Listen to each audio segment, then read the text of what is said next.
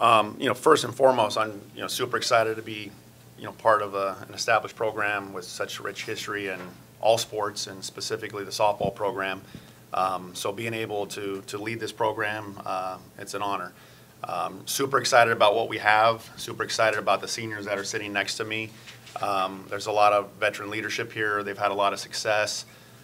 So it's really for me to try to implement into their system, right, to help them, and then I'll obviously instill what it is that I like to see within a team. But, it's been a great fall, great early January. We're excited to hit the field next Thursday against Dana Hills. And, we have an established pitching staff. Jolie Gustavo, who was an all-league pitcher last year, Riley, and Morgan McConnell, I got it right. Should have lots of innings for us coming this spring, and super excited about that. As far as what you have up here, Allie's going to Harvard, really high IQ kid, great catcher, cannon arm, great leader. I told her the other day part of the excitement of taking over this program was being able to coach someone like her. She's really a special person, special athlete, and she's great to be around. Humble kid, really great athlete. Marlene, I've coached her for a few years, had the fun experience of coaching Marlene, and thankfully she was able to avoid major shoulder surgery. We thought there for a while she wasn't going to be able to play this spring. It's going to be huge for us to have her because she's a big bat. She'll be in the middle of our order, all-league returner, going to Arkansas, and we expect really, really big things from her. And then Hannah is really just a gritty, strong-minded kid, an athlete.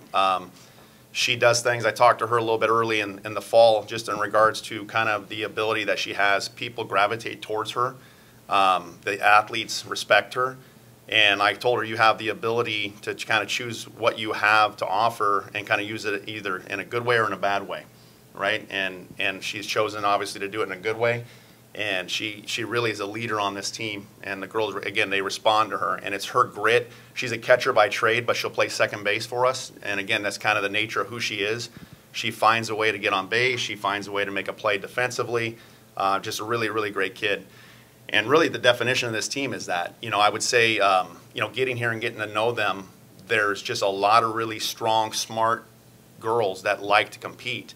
And we got a few of them having to play per se out of their natural positions, but they're all willing to put in the work to learn and to get better, and they all like each other. So for me, I've always loved our culture to be something that they would like to come to the field, that it's not something of a forced entity, that it's something that they truly believe in and they want to be part of. So I'm excited about where we're at right now. I'm excited to get on the field as we go forward. And again, a senior-based team, Atlantis, again, Jolie in the circle, Emily Atkinson will have a big year for us offensively. She's really hit the ball well throughout our practice games here as we've played before the season. So again, just really excited about where we're at and where we're heading. And again, this league, it's a monster, right? So, I coached at Chino High and at Roosevelt. Roosevelt was in a tough league with Norco and Santiago. And so, the experience of having to compete every single game and know that every game is a challenge. It's exciting to come to this league because Trinity League is known to be the best in the country in all sports. I know the coaches that are in this league are all established coaches and strong programs, and it's going to be tough. It's going to be real tough for us to get where we want to go. And obviously here the standard is to win championships. That's why I'm here. And the idea of us, getting that accomplished, it takes a lot of work and a lot of sacrifice, and we know we'll hit some bumps in the road, but at the same time, we're prepared, and I believe we're prepared to have a successful season. So super excited for this year. Wonderful, thank you. Hannah, talk to me about what you're looking forward to this senior season. Is there a tournament, matchups, talking about what you're excited for? I'm excited for the leadership opportunity that that Sean presented to me in the beginning of the year. Kind of being one of the senior captains out on the field. It's an awesome experience. Yeah. Great, thank you. Allison, you're headed off to Harvard. Talk to me about, obviously that high academics, travel ball, modern day softball. How are you balancing all those things here at school, and how do you feel like you're going to be prepared for the next level? So I've been balancing it for, I feel like, a while. I had to start from the beginning to be high academics to go to Harvard. So it's really the support that surrounds me by my coaches and by the teachers and my parents and the girls and stuff that help me even when I'm struggling in a class, because I do struggle. So like, yeah, it's the support that helps me get through it and be able to maintain a high GPA. Thank you. And Marlene, talk to me about what really makes the Trinity League special. I think it's, you know, such a different experience compared to some of the other leagues. Talk to me about that piece. I think what the Trinity League is about is like high competition, and then also we have good sportsmanship, and we like, you know, we strive to be the best. And you come to the Trinity League and you're like, oh, okay, like this is gonna be a tough game. We're going into league, like we want to win league, and it's just all about like good sportsmanship, competition, and just at the end of the day having fun and representing your school really well. Wonderful, thank you. Okay, we'll open up to the media. Thanks. Hey, Sean, we know you pretty well from the Firecrackers and all the great teams you've had over there, and then coaching, like you said, in the Big 8 and other, you know, leagues around. What did you know about the Trinity League before you came over here and, you know, sought after this job? But had you had any experience with those teams? Yeah, you know, first and foremost, everyone knows if you're playing Mater Dei or Orange Lutheran or J. Sarah, there's just history with it, right? There's a lot of great success and athletes. And when I was at Chino, I remember back we played, my daughter was her freshman year, we played Mater Dei in the Bullhead tournament, which we'll be going to here in a month. And it was an epic game, went about 10, 11 innings. They actually beat us 1-0. Doug Myers was the coach, the legendary Doug Myers. And it was just a great game. And the idea of playing against those teams, there's something that I can tell you coming from the public school side, right, that you competitively want to win, like even more, right? It's an idea of like, you know, you're playing those schools. So now to be the guy and the team there's a responsibility that comes with it, right? There's an idea of what we're supposed to be when we hit the field, and that comes with the respect, the way that we carry ourselves, a standard of excellence that comes from academics to behavior to performance. And that's something that excited me to be here. And again, that's not just Mater Dei, that's this league. And it's, you know, you watch it in football, you see it in basketball, and there's a standard. You know, I walk into a room and we do our, you know, our athletic department meeting, and they're talking to coach after coach, and they're talking about CIF championship games and CIF championship games and CIF championship games, and it's like, this is no joke, right? There's a responsibility, and, you know, that's why I'm here. You know, I came here with the idea of that type of goal and accomplishments for our program. And any added pressure that your athletic director happened to be one of the best players Well, I in looked Orange up to see if County she had history? any eligibility left, because I would love for her to be able to play for us. But you know, it's you know, part of, again, you know, when I was interviewed, the excitement of the program was knowing that she was the athletic director, because you know, for softball, not necessarily the mainstream sport, right? But at the same time, having the belief and the support of your administration to the fullest. You know, and the idea of knowing, like, okay, if I have a question, because I'm learning the Mater Dei way, right? I'm still struggling with certain aspects. You know, the game's going to be the game. The field's the easy part, right? Even this is different. We didn't do this in the other programs, right? So the idea of having someone who fully supports this program and this school is huge. And honestly, I don't think I would have taken this job if it wasn't for the fact that Tia was the athletic director here. And, Marlene, can you talk about playing with, you know, for Coach Brashear, and, you know, you have a lot of experience with him, and now he's over here at Mater Dei with you. What can we expect from what he's going to bring to the table? From travel ball to high school, he treats all of his players the same, and I really like how he gives you your opportunities, and you're always working hard. I like how he brings to the table here at Mater Dei that he brings his experience and his knowledge, and it just helps us all like come together, and especially like some of us are playing different positions, so he helps us learn like the different spots, and it's not just like getting yelled at when you do a mistake. Like, it's okay to make mistakes, it's okay to learn, and I really like enjoy that about him. And just even without softball, like, he's a really good person. He'll treat each of the players like his own daughter, and I really appreciate that as a coach. Coach Bob Gibson, Catholic Sports View. You mentioned you know, the programs out there, Chino Hills, Norco, we know, obviously Ayala. good programs out in that area. Can you compare the programs out there to the programs that you've seen, in the Trinity, the level of softball, and maybe what you learned from watching those great programs out there that you help Well, we implement? were one at Chino. We went to 3 straight CIF championship games and won 2 of them and won a state championship as well. So I know Chino is not Chino Hills in the sense of the economic side of it, but in the softball side of it, we were really good as well. And then even at Roosevelt last year, we made the semifinals of CIF. So, but yeah, of course, Norco is a big standard out there. Chino Hills has done a great job. And, there's some similarities in the sense of like, established coaches who know how to run a program. I think, again, the idea of it is the idea of this league and what it means in its totality, right? It's not just about softball in some ways. It's about what each and every school represents on an athletics side. Because in some of those programs, maybe their softball team is pretty good, or maybe they, but there isn't the history of the whole sports program. I hope that makes sense. But in having played them in the past, we always had the highest level of respect for the teams that we played, whether we played a Mater Dei like I spoke about, or an Orange Lutheran, and we had matchups, and we lost to Mission Viejo 1-0 in a CIF championship game, an epic game between Taylor McQuillan and Miranda Viramontes that. There was 1-0 and 9 innings. The first batter of the game was my daughter, Amanda Brashear, now a senior at Maryland University. She led off with a base hit. The next hit in that game was in the bottom of the 9th inning to win the game. So a hit started the game, and a hit ended the game, and in between was nothing but strikeouts as Taylor and Miranda dominated, which they both went on to Arizona and Utah, were great players. And to be part of that night, that experience was amazing. But again, just the idea of playing kind of Inland Empire versus Orange County, there's a little bit of that goes into it.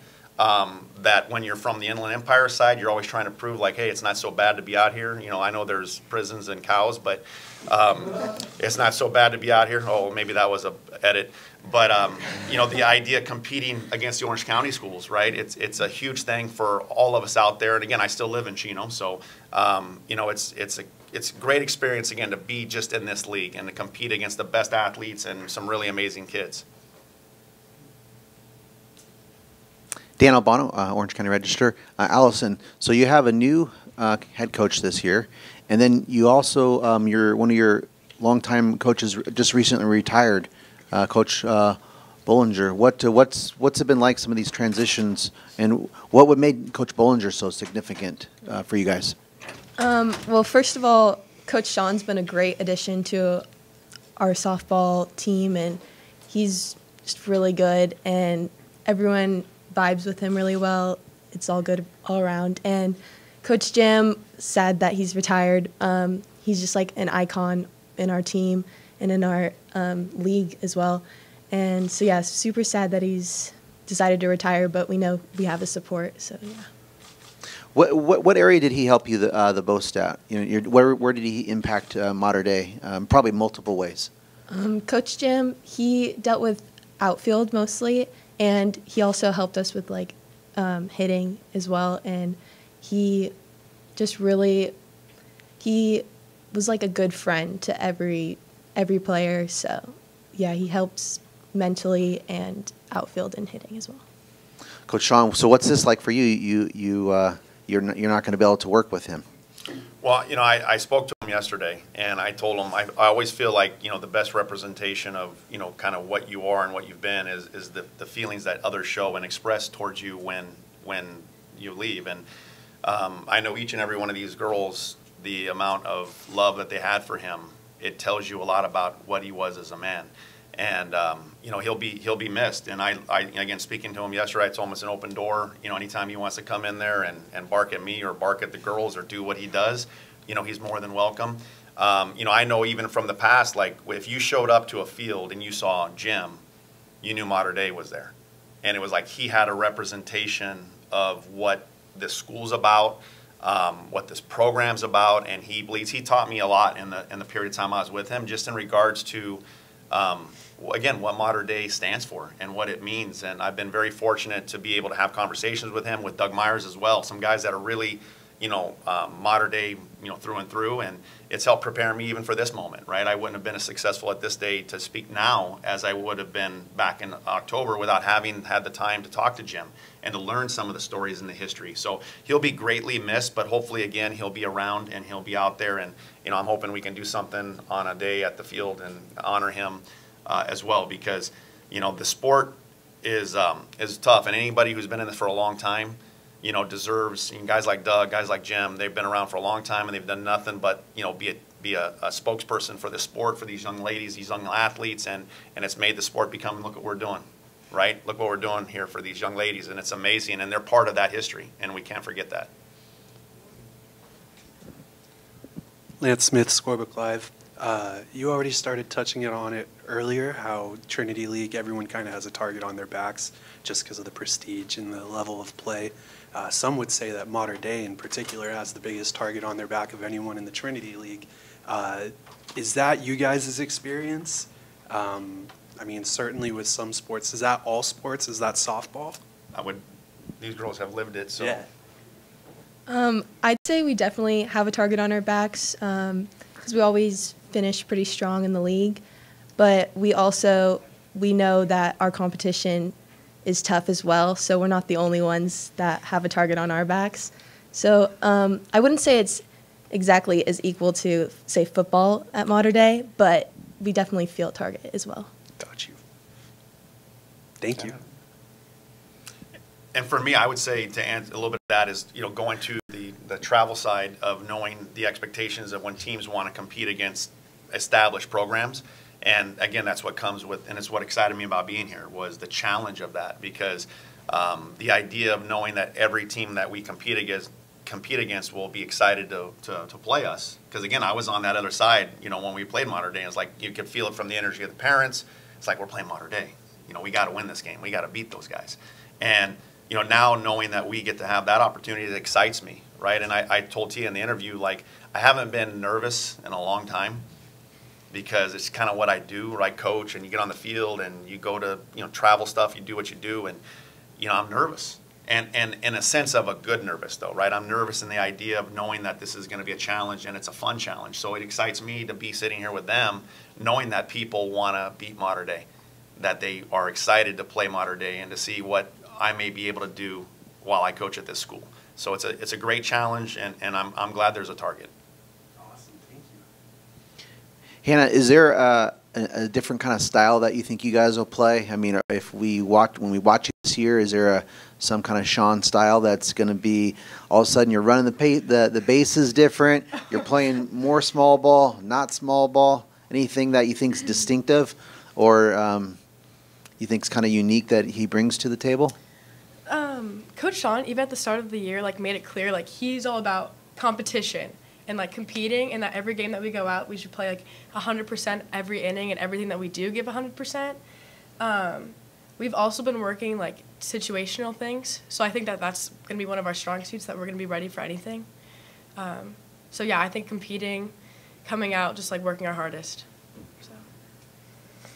Coach, how are you going to handle the pitching staff where, you got three, committed pitchers, for colleges? I mean, seems like you got a trio. How are you going to manage that? Do you have a number one ace?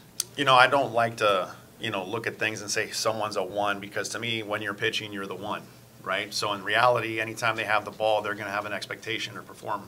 And realistically, they're all capable.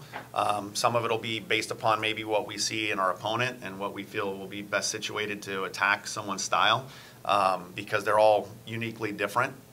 So we'll be able to kind of look at that. And then, of course, the hot hand kind of dictates too, right? So if somebody really starts to show themselves, I try to be a smart guy. So if someone's doing really well, you make sure that person's getting an opportunity to continue to do really well. But again, we're very blessed to know that we can, I can sit back and analyze it a little bit and make these decisions. But they're still ongoing. We have a game later today, practice game, and so they'll get innings and they're going to be evaluated. They know every single thing that they do, they're evaluated. Whether it's a practice, whether it's a game, whether it's cage time, whether it's a bullpen, every single second that they're on a ball field, they're being evaluated. So therefore, it's an ongoing process all the way to the finish line, right? So. Sean, we've been talking about the Trinity League, and you guys are also in the toughest division, Division One, CIF Southern Section. Who are some of the teams that you got your eyes on that, you know, kind of circling, going, okay, at some point this year, I'm going to probably have to take on these guys? Right. Well, I mean, I think, you know, everyone knows that D1 SoCal is the toughest division in the country, right? This is the hotbed for softball, and historically, you got programs like Norco, who, you know, just won it last year, Los Alamitos, you know, and Rob does an amazing job over at Los Alamitos. We have Norco on our schedule here in 2 weeks in tournament play. So, I mean, there's programs like that that you know are always going to be very, very competitive and strong. Orange Lutheran, again, historically. So you know the programs that have always been strong and that are well coached and well ran. You know, for us, you know, that excites me. But I always tell our girls, we always want to be the best version of ourselves. So if we play to our best of our abilities, by and large, we win more than we don't. And that's really our responsibility. The other things are out of our control per se. So there's going to be tough teams. You're playing in a tough league. That's why you go to Modern Day. That's why I'm coaching here, is so we can play great teams. And but those are the ones. You know, I think everybody, you know, Chino Hills, we just played them in a scrimmage game on Saturday, and they're loaded. Offensively, like, it's amazing how much offensive talent that they have, and they got a dominant pitcher too. So there's at least 6 to 7 programs easily that could win it this year. And it'll be very tough for us, for sure. You know what I mean? But there's some strong competition. And this is for the girls. When we start with you, Hannah, I mean, can you talk about that too? Are you guys ready to challenge for a D1 title again? I mean, do you think you have the pieces in place to make a run? I think we have it this year. I mean, definitely because we have 8 seniors on the team, we're all really hungry to win. I think that that's going to be our biggest thing this year, is like going out and like doing the best that we can, because it's our last year here, and we kind of want to leave that name for ourselves. And Marlene, and for you too, Allison, can you talk about that also? It seems like, you know, hey, you're building towards something senior year.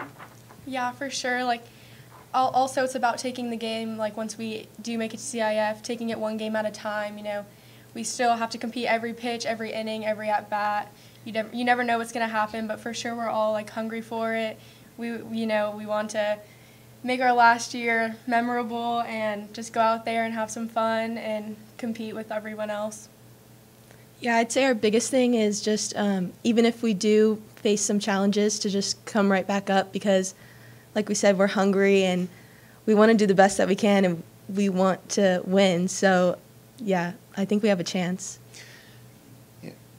And maybe, I mean, now I remember, Marlene, you could talk about it. I mean, your season ended shockingly early, right, last year. Maybe that's something that's going to really fuel you guys with all the seniors that you guys were talking about?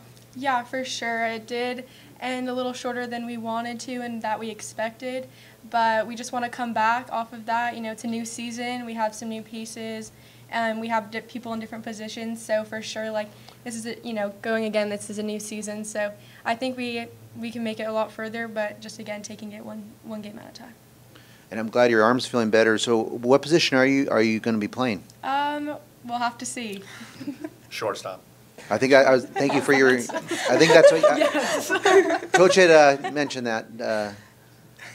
So obviously the arm's doing good, and Yeah, she's played third. She's obviously been cleared to swing and short hit. before, right? She plays Yeah. third and short, but she's been cleared to swing the bat, and I think she's shortly to be cleared to being able to start fully throwing. She's doing it in limited right now, so she might start early in the year as a DP, depending upon what we get from the doctor's office, whatnot. But she will definitely be playing shortstop at some point for us, which we're excited. Yeah, and maybe you can do the history a little bit, Marlene. So I know what sophomore year you played short, Yeah. and maybe freshman year. More third, but Okay. Yeah, So you've been going back and forth. Yeah, for sure. Just like going as needed. Freshman year we had a really loaded team. We had Kelly Gooden playing third, so of course, going into that. And then sophomore year we lost Nellie, so then we needed a shortstop there. And then junior year I had an ACL injury, so coming back from that, I did play third for the end of the season once I was cleared, and then now hopefully going back to short. What is your most comfortable position? Shortstop, Okay. but yeah. Yeah, we have high expectations for her. She's going to be an important piece offensively and defensively. Her familiarity, because again, we have some athletes, like Hannah, she's still learning not only how to play the positions, the position physically, but even mentally, kind of understanding coverages and rotations and her responsibilities and depths and things on certain counts against certain style hitters. And there's just a lot that goes in. I think second base is one of the harder positions to play because there's so much movement and so much responsibility, and not everybody necessarily understands that, but it's a very tough position. And for her to, she's really done a great job, but it's important for Marlene to take and help Hannah because she's going to be on the field standing next to her, and her experience level is going to be important to make sure she's helping her. So. And Hannah, you're going from what position to second? Catcher. Catcher. Yeah. Okay, got it. She played second a lot last year here. Yeah, I did. So. My sophomore year, I played second base. I Okay. played second. Eric Sonheimer from the LA Times. Can you go over the 3 pitchers you have and what schools they're going to?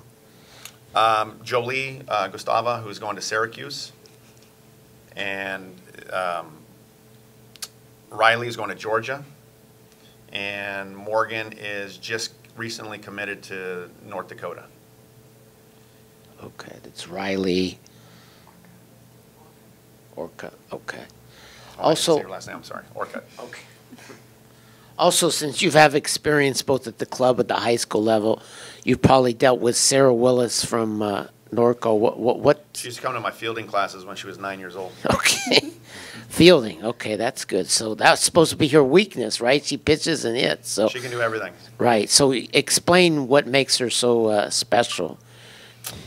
She's a physical specimen. She's as good of an athlete playing softball as anybody I've probably seen, and she's going to do amazing things, does amazing things. Again, competing against her, she started in Chino Rec League, which is where I used to coach way back in the day. So I've known her family, great family, and she's a great athlete. And she's definitely tough. Again, we played her last year when I was at Roosevelt, and she's at Norco, and she's not only tough to get a hit against, she's tough to get out, because she can swing the bat. So, but yeah, she's an amazing athlete. We'll walk her.